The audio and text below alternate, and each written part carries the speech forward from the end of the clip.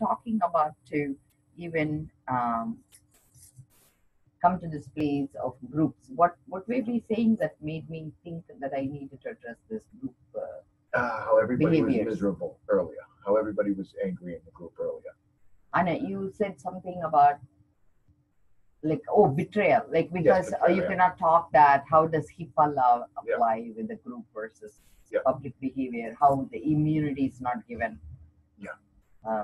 Because the way the whole addiction world is some sort of a betrayal that happened, whether their father betrayed, mother betrayed, brother, sister, community, pastor, right? That's how it starts. A friend, like one guy told me, he was in a football field, he is an athlete, broke his shoulders, and his friend gave him, here's all these pills, like, you're gonna be better. So your buddies, right? Like, so you start using pills, and then one day he got a powder, and his friend says, oh, I crushed them for you, don't worry. So he doesn't understand this is what he's getting into, and then eventually gets sucked in. And what it is actually a betrayal by a friend, right? Like, meaning like he trusted a guy, and that kid, like, betrayed him. But set him up for failure. Yes, but unfortunately, like, we don't have the courage to stop there and not move forward, but we prolong that betrayal, right? And then, so it goes to the next level where you betray our family, we steal from them, and like, get into legal issue, break the law. That's another betrayal, right? And then you go for treatment. Now you are in the group, and you say something, and if by chance that is going to hurt, by law they are mandated to report. Right? So you can be anonymous and you can be civilian reporting. So that's where it gets little. So where do you draw the line about HIPAA there? So recovery coaching came in. Interestingly, when I did recovery coaching, 5-day program this DSS is doing, all recovery coaches are mandated reporters. All school is mandated reporters. So we're going to have more eyes on the street that is mandated reporters. So it's like gets less scary, right? Now, pediatricians are mandated reporters. So we are having policing more from other areas as well. And then the spiritual way I'm looking at it is like, now that our whole company went into bankruptcy, that's another way of betrayal, right? Like, like, like your colleagues, whoever it is you're working with, we are trusting each other, and somebody betrayed somebody. Like, it doesn't matter who it is. Like, we are all sinking together. It's the same ship. It doesn't matter who put the hole in. We are all going down together. But the one thing that I learned when I processed this was, I'm taking money from you to heal you. And what is it? It's betrayal money. Let's think of it that way. Okay. If it would make sense if you understand, like in India, when there is a currency or an exchange that happens, like it's like a barter, services like of some like sort. even in church, right? They pass on the basket, and you put something in us. So it's a request with your money. What the pastor or the spiritual person is doing is taking that problem from you and giving the healing, right? That's the exchange. So if you think of it that way, what I took away from you is the betrayal. And what you're getting is the healing. And at some time when the SHIT hits the fan on my level, I need to work with them. Because it does, right? So it does, because it's karma. What I'm taking away. Karma is what, it is actually not even an action. It's a thinking. I'm taking the thinking from you that keeps you stuck. And I'm giving you a different thinking. That's what Suboxone does. It's a mood stabilizer first. It is, Yes. That's how you say, I don't have a craving. People always say, oh, this is the first time I didn't look for something. I could do my normal day activity. That's first thing. The second thing is it's a pain management pill. But the first thing in addiction is it takes your mind running your body. When your mind is racing, your body is calm. That means you're bored with your life. Yes. And you need something to fill that void. Suboxone creates that ability not to be bored with your life. If you understand that equation, you're way ahead. Oh, I understand. You're 3/4 graduated. So the last 1/4 is if in case your body is active and your mind is exhausted, like indica, so you are tired. And that's all right. So that's what I'm going to do with medication management. Actually, my teacher says it in another way. He says actually the mind plays a bigger piece about boredom and tiredness, but I feel mind being tired. Yeah, It cannot work with the body. No. So mind exhaustion. He says it in another way, but he says, please do not disagree with your teacher. But I feel I understand where it's coming from, but it doesn't apply to my addiction preparation. The reason is, I'm going to tell you, he said it in another way, and I'm going to use the same teaching so he will understand where I'm coming from, where I reflected differently. And this has been happening for me all my life. So that's why it finally dawned on me where it is, because I work spiritually and I was given a pendant where this pendant was supposed to be the meditation mantle. But then the garland in the temple fell from the building top. And what I got intuitively was that when you get bigger responsibility, you'll be getting bigger support. So you use it the way you need to use it. And actually, I was asking, hey, what is my purpose? Each year, I always spiritually go back to what is my purpose. And I was told this year I need to work with water bodies. And I have no idea what it means. But my teacher sent me this picture, which means inside we are pure light, okay? Yep. So I'm going to show, like inside we are pure light. And this is a lotus. It's shower head lotus. Okay. So I saw in energy, this guy, he's having a backpack, falling over everywhere, and is exhausted by the time he comes to see me. Mm-hmm. And I was told I'm the black-eyed Susan, and which is black-eyed Madonna. Okay. Madonna is in Slovakia. They have a Madonna who's black because they went to the caves to escape from Nazis. Yep. The soot of the candle got to her face, yep. And so she was called Black Madonna. And when the Polish people tried to take her statue out, there was a scar that developed in her face. You should watch it in Wikipedia. It's amazing. Yeah. And when the scar, black, what is it? Black-eyed? Black, it's called Black Madonna. Black Madonna. Okay, I want to watch that. Black Madonna is also Black-eyed Susan, and it's about transformation. It's about going through the hole. Yeah. To how the drug addicts are in the hole. Yeah. And they said there is a story they sent out. They said that the doctor comes by. He feels very bad for this guy, throws some pills at him. Okay. Mm-hmm. And it's like a sinkhole. Okay. And so he's sinking. So there is another guy who comes. He's a lawyer. He says, "Here, I'm going to give you free legal advice." Doesn't help him. Mm-hmm. There's another guy, pastor, comes and prays over him. Doesn't help. And then there is another drug addict who goes by and he drops in with him. He says, "What are you doing?" He says, "I know how to get out." No kidding. So the group is. That's cool. So see, here. See here, her face. Oh, yeah. That's your sky, yeah. So that's scarred.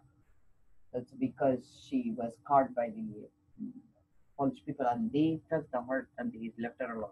They tried taking her out and they left her alone after they fell. So in India also there is a Black Madonna, and this is Black Madonna. Same story, same idea? No, it's a different idea. She was a warrior. Yeah. She hated, and her name is called Kali. In India, she'll have a tongue hanging up. Okay. And she'll have a black, ferocious face. Yeah. And then she'll be fighting. Yeah. And then in the middle, when the baby cries, she'll stop the war, go, opens her boob, feeds, and continues the war. Unreal. So it's kind of the same sense because the mothers are the one that's going to correct the situation. Yep. Father, so the way my teacher told me, that's why I'm going to bring it up, because the reason is and I know how to get into the hole and I know how to get out because I live this. That's why I wrote this Boring Way to Be Happy with the Dysfunctional Family. So my whole purpose is that. And we went to a Blue Sea Motel. Look at that. That's my son's picture. Oh, yeah. And in 2006, me with my suitcase packed with a bus stand, 3 of my kids, Blue Sea Motel. That's funny. So that became my life. So I know what you guys are going through. I'm here for you because 100% I want to give my life to you guys. But at the same time, I need to understand the rules. So one of the things my teacher told me is we wanted to understand what is life. So we asked that question. So he said the minute the semen comes in to the female and it becomes a combination DNA, muscle is given. Our muscle body, which is the body, right? The body's action is governed by father. You understand that? Okay. So the body belongs to our father's side. I see. And the first time the heart beats, mother gives her energy. I So see. the heart belongs to mother. Mother keeps it going. And so the mother is the one that gives you right and wrong. Sometimes she might be foolish. She will say, oh, take 3 more beatings from your father. Yeah, really. So you need to really respect that. And, you say, Mom, this is not working. So you have to, out of respect, actually, that's why in India they say mother's word comes first. Because word is vibration. And the word first starts with mom. Because the mom is the one that coos to the baby, right? Yeah. Then the minute they slap your butt and you cry, your life, that is you. Yes. So the breathing space, that's pure light, is an expression of God through you. That space, nobody can take it away. And nobody can say you are a bad or a good, because the same peace that made God is in you through your breathing space. That's why, right, you cannot be judged. Nobody is allowed to judge you, because even God cannot judge you, because you are his extension. We understand. And the minute you take your first breath, inspire, you're an inspiration to the world. So how you inspire is your choice, but the ultimate purpose is for us so that in our breathing space, another person breathes easy. So if you're creating a field that is going to be dangerous for others, they're going to forcefully remove, that's all. But that doesn't mean you're a bad guy. You're not allowed to huff and puff near them. That's all, So if you keep it simple, it makes sense. So when you take the last breath, you expire. So inspire and expire is you. Everything is the world. So when the heart beats, the way we connect is through memory. So when our heart beats, when you feel love, we say, oh, I love this feeling. So I'm going to store it.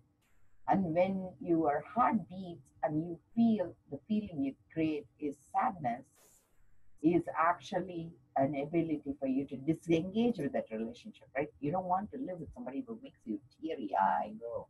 And where is the tears coming from? Your memory, right? So that is the relationship you're with.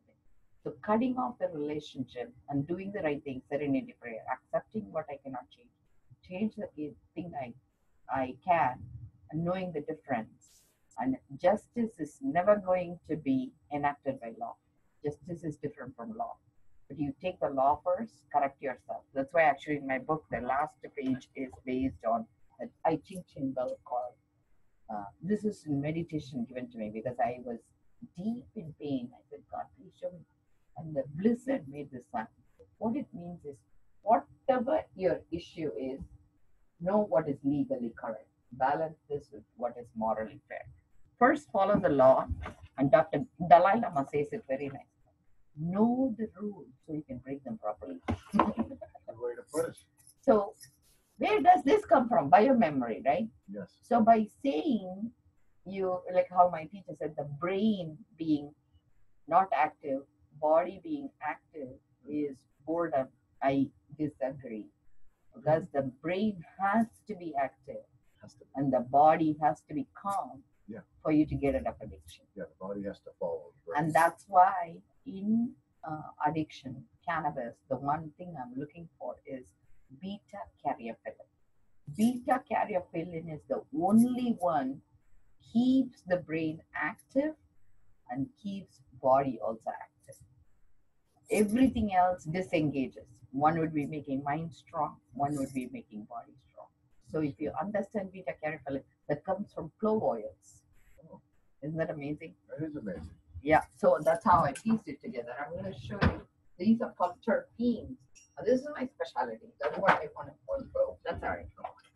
So the terpene that you need to work for is called beta caryophyllin. And we did see, all this is like clairvoyantly I got, but beta caryophyllin, I'm going to show you where in the terpene world it exists so you can understand. And it's CB2 receptors in the brain. The CB1 receptors work as agonist. CB2 is antagonist. So it might be too much of a fancy words. Oh no, I get it. But beta caryophyllin is anti-inflammatory. So it works both with digestive tract because you need to secrete tryptophan so you can sleep better. Also, it's anti-inflammatory. inflammatory for the brain. Okay. This is what you need: black pepper, Black pepper, huh? but clove, anything like spicy variety. So if you look at this chart, right? Spicy, where is black pepper sitting? Clove, all these are in this group. So if you understand that logic, Yeah. it's not THE you're looking for, it's beta Okay. carotene. That's So- so cool. So it's like one-on-one session about medication management. This is what I'm going to run it as a group Okay. on Tuesday night. So if you want to learn more, come join me, Yeah, I would love to. because you want to be the best cannabis provider for you, right? Yeah. And I want to be the best researcher in the world. I'm partnering with few people, one in Maine, the whole state. They Yes. said they do telemedicine. So they gave me credentials. So they said I can sit in my office and run Maine Nice. cannabis work. And then in Sudbury, there is an institution that called me to come and become part of their research group. Nice. And I'm applying for my own research license. So we can all be sitting and be the expert. Yeah. And I'm trying to get a utility patent because I've designed a way to incorporate all this Everything in one. via frequency. Because what happens Okay. is we talk with a tone. Yep. And that tone tells me, like if you're singing a music, right? Yes. So, I don't know whether I have that chart. I might not have it here. But when we talk, when we are high, our tone gets deeper. Do you know that? Oh yeah. Big So time. when sometimes people, when they're angry, they'll have a high pitch. Yep. High pitch shows they're lacking B vitamins. Really? Or yeah, methylation. So they are not stabilizing their mood. Remember, that's why people PMS. What do? They yell and scream, hysterical, Yes. right? So you're getting PMS. Okay. So hot flashes is PMS. Unbelievable. So when you're in withdrawal, what happens first? You cold sweats. What are you going to do? You're going to be a banshee, Yes. right? You're PMSing. Yes. So when you Miserable. get deep throat, your testosterone is very high. So when people are high, what do? They look for sexual release. Yeah. So you can see emotionally where you are, mentally where you are, and just by talking. I'm a vocal Yeah, profiler. just by a When conversation. just people talk to me, You I can tell figure out right what away. it is. Yeah. But right I know. away. So what I decided to do is use that as a music. Yeah. If we change, I'm going to say it in another way so you'll understand. If I tell you play a D note, can you play? No. Do you know how to say it? No. You know? Yes. How? You know. I No, had no, idea but how to like say it. what is it? So you've never heard about it. No. So you not play, right? No. If I'm going to say it in another way, you know. And have you ever heard about F note? No. And would you be able to play it? No. Okay, I'm going to say it. F note is actually a high pitched note. Okay. So if you say shut up, that's F note. That's F note. And D note is I love you, honey. Oh, But we never hear D note. it's soft. It's You know pleasant. why? Cannabis is D note. Really? Yes. And F note is estrogen. And what are Okay. you doing? Every time you eat meat, you're doing F note. Okay. So you are actually crying the animal's cry when it gave up its life. No kidding. Yes. So if you understand all that algorithm, That's you will incredible. see. So in addition, each note is in like a clockwise pattern. Okay. So if we change F note on the other side would be like a D sharp, or F C sharp, I think C sharp, because I have to mentally see where Yeah, it is. visualize it. Yeah. So C sharp is like logics. Okay. So you just say, hey, it looks like you're upset. So validation therapy. It looks like my husband, I used to do this. I actually had to learn a lot to cope with him first. So he would say, you're an idiot, you're ignorant. So I'll say, okay, Keith, this is called voice mapping. So I map his voice to where he's at.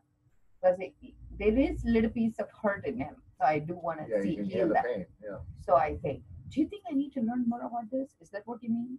So I teach him how to say it in another way. But you need to come from a very healed place. Because if you play the same emotion, it's going to aggravate them. Oh yeah. So you need to really be the healthy one in that relationship. Yep. So, but it takes a lot of mental skills. Like that. And who does that? Mom. So Yes. the bio memory is what we need to improve. So if you understand how to control your mind, doesn't matter what you use, whether it's a box or cannabis, you are master of your life.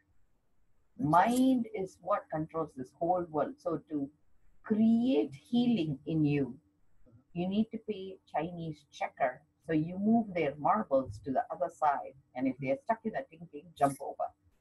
So that's why my logo is Chinese checker. Oh yeah. I That's do funny. it spiritual Chinese checker That's cool. because you have to shift thinking. So my whole program is designed after because this is what they use in incarcerated facilities. Oh. It's called thinking for a change. Yep. And they don't teach it to general public, but I went and learned from Vermont correctional officers. Thinking for a change. Anything in life, if you shift the other person thinking, you influence them. Oh yeah. And it's called integrated recovery outreach coaching. I rock. And there's a 26-week program. So this is what I teach. If you want to come to my groups, but it'll be a little bit of medication management and a What little time bit is it on Tuesdays? Tuesdays 4 to 5:30 and 6:30 to 8. 2 groups. The reason I'm bringing it up, right, is once you finish the 26 weeks, you will get a certificate saying you finished this. Oh. Because I am, in addition, approved by every 5 hours you spend with me is 1 college credit, so you can claim credits. Really? I have a 2-year voice mapping program I run, so I can train you and you can get certified in 2 years to become a vocal profiler because you're a walking lie detector. Oh yeah. I'll train you how to do that. No kidding. So everything is how we listen to people. I If have we to, listen to people, see the way you listen to people only through 3 rules. Everybody has a demon inside, okay? Yes. By default. So like how in 12 step it says 1 day at a time. In Positive Anonymous 12 step, it's 1 demon at a time. Oh, You don't attack all demons together not at once. because it's not going to be a good strategy. You It's can. overwhelming. Yeah, you can try it, but it's So not worth too much. So the demon starts inside us first because what it is the memory of the demon outside we hold inside. So we need to release this demon inside first for us to kill it outside. Why do you want to store it? Why do you want to keep it rent-free in your brain? Why do you want to keep it rent-free in your heart, rent-free in your muscle? Yeah. So the first thing I teach is how to release the demon. But the demon, when you release, it's really bad. It's going to offset so many things because people don't want to deal with you being awake and activated, So they want you to be sleeping and in a slumber. You being awake is like one guy told me when he was in the recovery, first time he noticed a lot of hair in his bathroom. He was so annoyed with his family. And they were tipped off that he was not minding his business. Apparently he was sleeping for 30 years. Just realized it. He has been there forever, sir. This is like kind of a synopsis of what I wanted to say. Okay. So I am going to say, because people say I talk way ahead of them, and I'm going to say this for 26 weeks so you understand me. Yeah. Because I think it's not that complicated.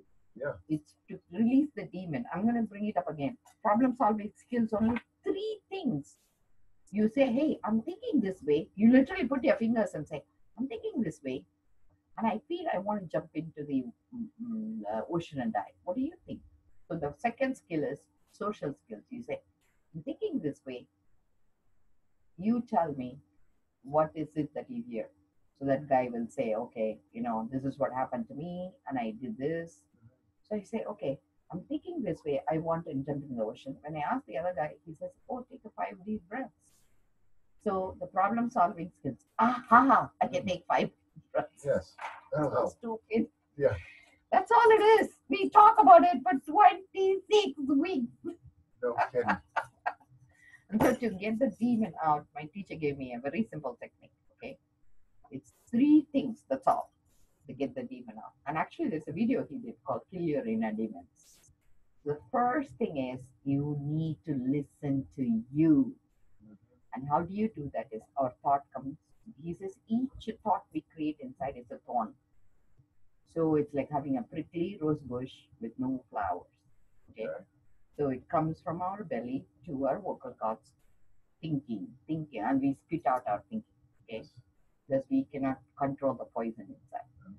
So by understanding each thought we produce, with the I am insulted, I am violated, and the thinking is the thought.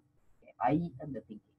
If you disengage and not allow a relationship with the thought, I disagree, and then just take a deep breath.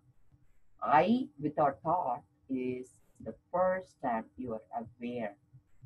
Even if people say you are miserable, you say, when I woke up, I took my first breath, I checked in with me, I was good. I disagree. Yeah. So I, and then not associating with the thought is awareness. That's when you start listening. So when you listen, there is no problem. But when you do not associate with the I, instead you're just engaging with the thought that is dreaming. If you are not associating with the I and you are not associating with the thought, you're thoughtless and I-less, you're in a deep sleep, in a coma. So the addiction is deep sleep, coma. Oh, yeah. And addiction in recovery, when you are just thinking but not taking responsibility, is dreaming still, because you're not still showing up in life. Yeah. So we don't want that. So that's all. So the first thing is listening to you. How do you listen to you? Not spitting up thinking. Just be in the I space and listen what people are saying. People are saying something that we are not even hearing. Yeah. The second thing is, once we understand how we listen to us, because what we are doing is housing them inside and we are replaying their tape again and again and again and again. So when they come first, we spit out. So instead, when they come into your place and they say something, you're truly going to listen by not arriving at a conclusion. So they say, I had a miserable day. So what we are hearing is, you made me miserable. Yeah. So instead, you say, you just listen, don't come into a conclusion. And you just, if you want to be responsible for that, you say, how can I make it better? You don't even need to do it. Or you can say, what is it, the fact that's going on that makes you say that? What about the day made it miserable, right? So how is, if you're going a little bit above and beyond, what is first your fact checking? So just get the facts out of them. Yeah. And once you listen to them from a place not coming into confusion, you can influence them by talking. That's when the demon starts getting out. Okay. So when the demon starts getting out, you become the leader of the family. Oh. So then you are demonless. Oh. So that's all. Kill the inner demons. Only 3 strategies: listen to you, listen to others, influence others, be the leader. Influencing will only happen provided you didn't come at the conclusion and you're able to listen to them.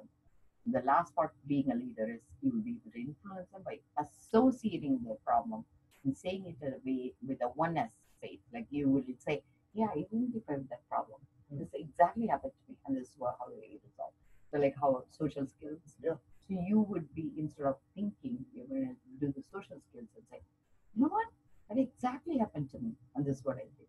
And that's when the problem solving gets better and better. That's how you solve the problem. We are going to do this 26 weeks. Okay. When my issue right now is I don't have a driver's license. Okay. When does it start? Every Tuesday night. It's You don't need to. It's an ongoing thing. Yes. So you can decide when you want to come.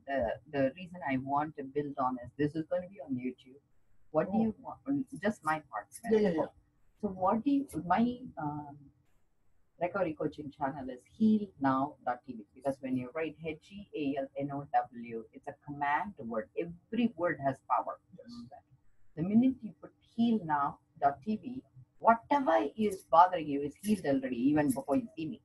So I drive you to get there, and then only watch the video. Yeah. So you are already healed. Because you're trying. So you're coming already. to the place where you're listening without coming into confusion. Yes. You're already interested. Yes. You are already invested in you. Yes. Because the ultimate point is for you to breathe, so you can be inspiration. Right? That's all I'm looking for. Yeah. Because I feel I see the light in you before you see the light in me. And that's what God sees in me. Yes. He sees the light in me. And that's why he gave me a bigger chain. That's why I got the big chain. Yes.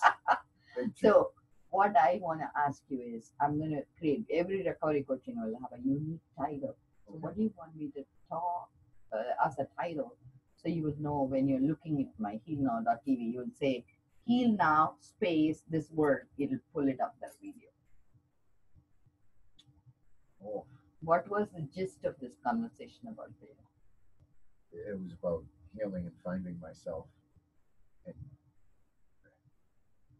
obviously getting rid of the demons inside me is a beautiful start to it. Okay. Inner demons. Because inner demons are, that's what Healing comes back. inner demons. Healing inner demons would be Okay. perfect. So that That sounds perfect. very nice. I'm so proud of you. Yes.